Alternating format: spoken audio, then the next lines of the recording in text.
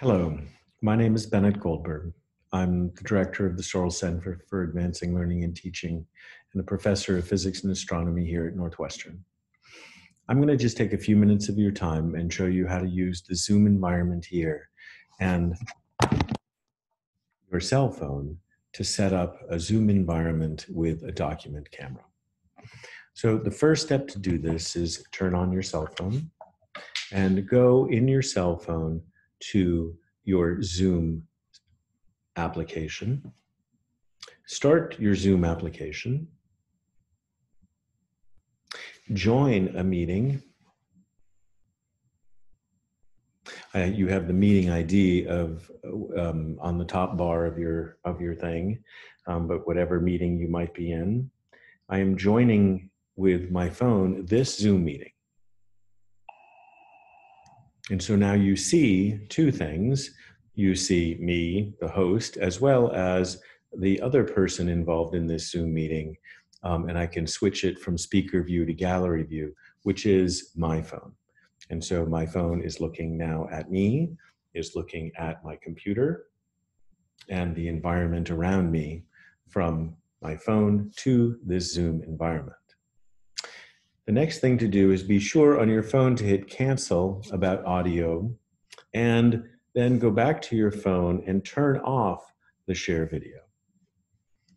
And then from your environment here, you can then choose to hide non-video participants, and we are back into our Zoom environment view. The next thing you need to do is to take your Zoom on your phone, which is connected to the Zoom session, and then you need to make it a camera. So to do that, choose your phone again and choose Share Content.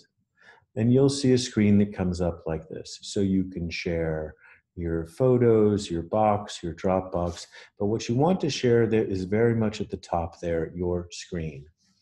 If you share your screen, you get a broadcast request. And so now we're broadcasting our phone to Zoom, which is connected again to this session. So when I click Start Broadcast, in this Zoom session, you will see my phone screen being shared. To allow this, you have to have a certain setting in your Zoom session, which is to allow other participants to share their screen. So now if I go back to my phone setting, I choose my home button, I scroll until I come to my camera setting, I choose my camera setting, and now I am looking at my computer, which is of course being then shared with the screen of my phone, which is now part of the Zoom session. I'm going to scroll to my right here, and you will see I have a bunch of books. And on top of the books, I have a diving board made out of cardboard. This is a United States Postal Service box that I cut up and folded 3 times to create a rigid enough structure. On top of that structure, I drilled a little bit of a hole, and then I took butcher's twine, put it back and forth against itself, and made some ridges.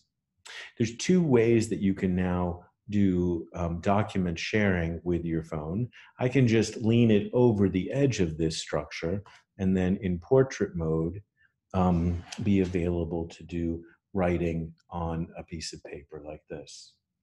I find it better, however, if I rotate my phone into landscape mode. Now you can see it's a much larger portion of the screen that I'm sharing. And then I go back and put it back into my holder here. And so now you have a much larger section of the screen with which you're sharing. It's approximately 12 inches between my diving board and this screen. And I can now sit here and I can write along notes to my students. I can then take a photo of it and share it with them. So I can click my photo button. There's my photo. I can then share that with this Zoom environment through a box or a Google folder or something like that. When I'm done sharing, I can take my phone, pick it back up, go go back into my Zoom environment, stop screen broadcasting, go back into the open Zoom, and then simply choose to leave the current session from my phone. So now there are no other participants in this session. Again, it's just me, Bennett Goldberg. Glad to help you today, and hope your online teaching goes great.